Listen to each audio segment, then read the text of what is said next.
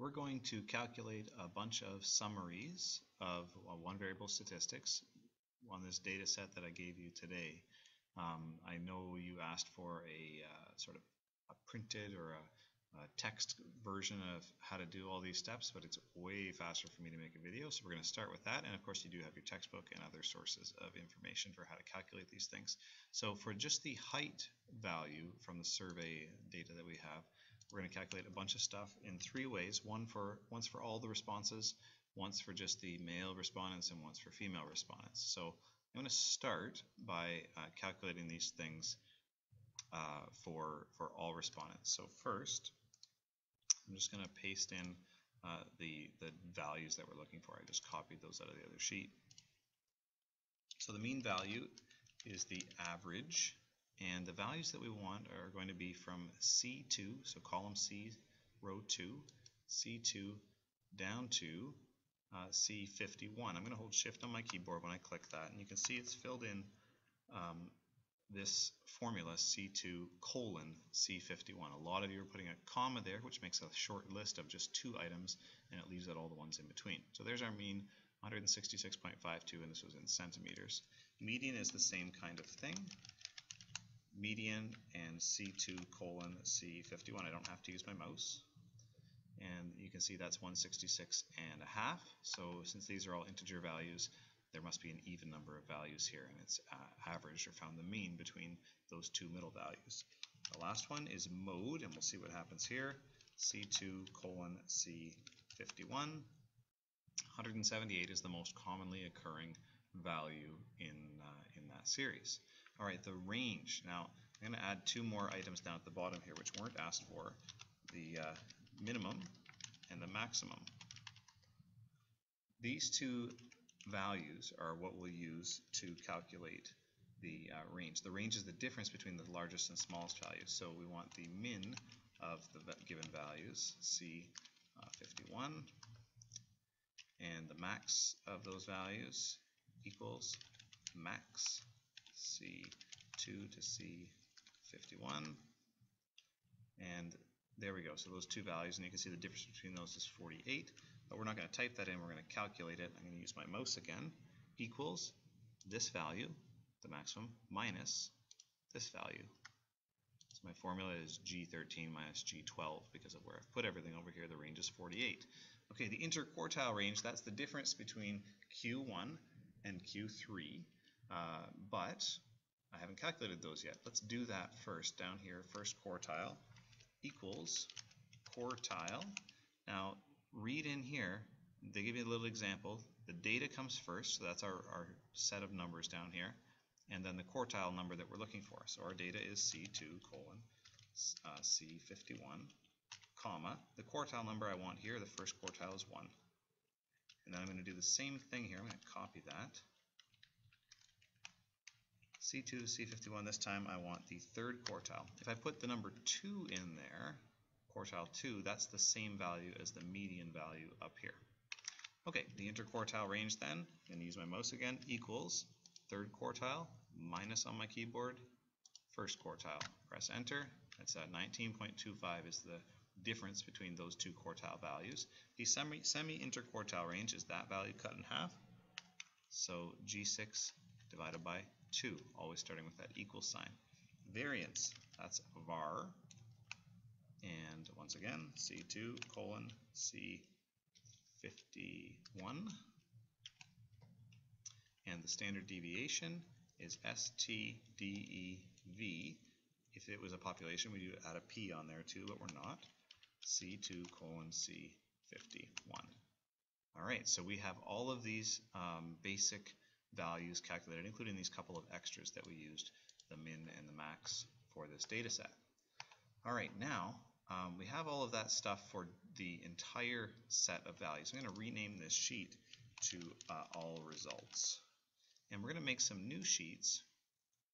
One here, which will be for male responses, and the other sheet here, which is going to be for female responses.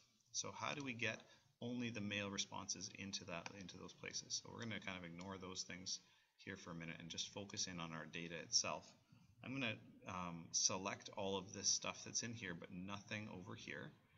Two ways to do that. One is to use, well, three, I guess. You could use your keyboard, you could use your mouse and click and drag, or you can click anywhere inside this data. As long as you have a blank column around your data, it will stop when you press Control A. It will only select the values that are inside of this data set. So Control A on the keyboard. Let me just show you again. Click inside the middle, press Control A. If I'm clicked somewhere else here, it's going to select a larger data set. Make sure you're inside of the set that you want. Up here is the filter button. If you're using Microsoft Excel, it'll be in the data ribbon, or there'll be a sort and filter button on the home ribbon.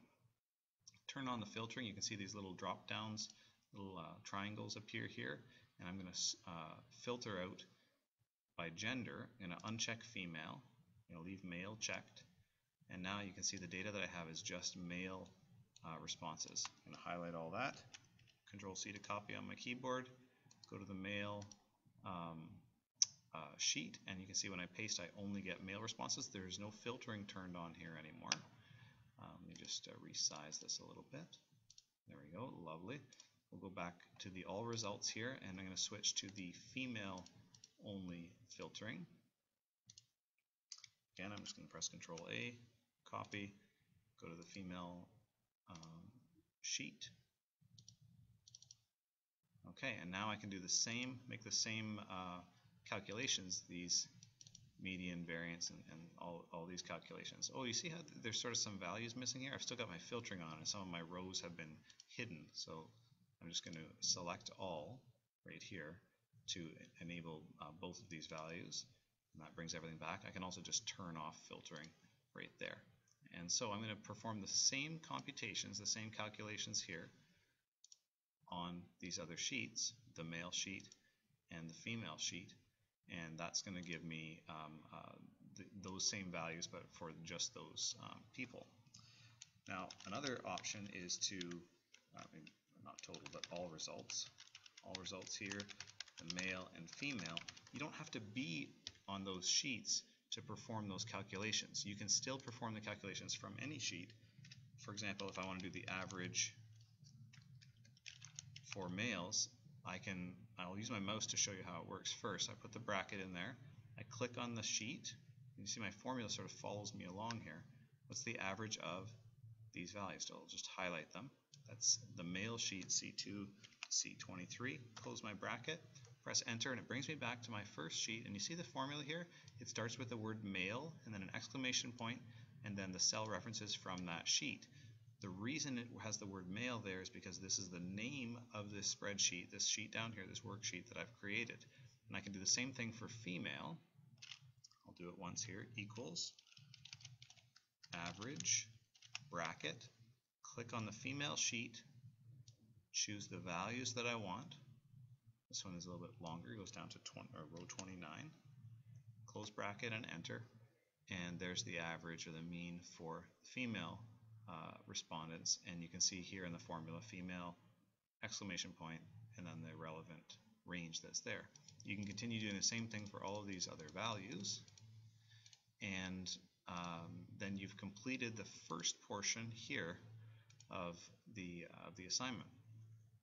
Now, one more thing I'm going to squeeze into this video here, finding the z-score and the percentile for each of the values. For each datum, for every single value here. I'm just going to make a new blank column, and I'm going to call this one z-score. And so the z-score is going to be the difference between this value and the mean divided by the standard deviation. And remember, we've talked before about absolute or static references. We're going to need that here. So I want to take, this is going to be equal to, I'm going to use brackets, this value here, the x value we're interested in, minus the mean here, close my bracket. I'm going to divide that all by standard deviation. And that'll tell me how many standard deviations away this height value is from the mean height. And you can see it's about 1/2 of a standard deviation, and the negative sign means that it's less than the standard deviation. Now, before I fill this down, which if I do this, it'll break. Oh, look, it broke. Before doing that, you have to be careful that as you fill it down, The only thing that moves, the only cell reference that sort of slides along relative as you fill the formula down, is the C2 value. You don't want these other ones like H2. You don't want it to shift down and have this purple area here point to value after value after value. So the dollar sign goes in front of, it has to go in front of the 2 so that we don't go to subsequent rows. And here in the standard deviation has to go in front of the 9. You can also put it in front of the H's if you want to. That way if you were to fill things left and right, it wouldn't move either. So now I've got some dollar signs in there so that my cell references stay static. I'm going to grab at the bottom corner, or you can just highlight and then press Control D, and there it's filled down the z-scores for all of my values. Oops. So now you've got the z-score, you've got a whole bunch of values calculated. You can complete the rest for the male and female sheets, and then there's just a little bit more to do on the assignment down here to make some graphs. Thanks. Oh wait, one more thing with that percentile is, where is it here? This one, we got to add that in. Let's do that right here. So percentile, and I'm going to move this over one more. Let me just insert a blank column there just so we space our data away from this stuff over here. And the percentile, now there is a percentile function, but what that does, you can see here, is it tells you, like you put in the percentile, like you put in 80% or 72%, and it'll give you back the data value at that spot. But we don't want that. What I'm actually looking for is the percent rank for each item, percent rank. So which percentile does it fall into? I see here it returns the percentile rank percentile of a specified value in the data set. So the data set is C2 colon C51, and the value is the specific row that we're on, C2 in this case. And so that is a percentage value. I'm just going to scroll down, shift click to fill that in. Control D will fill those values in, and I'm just going to turn that into a percentage, which is here. There we go. So those are the percentile rankings.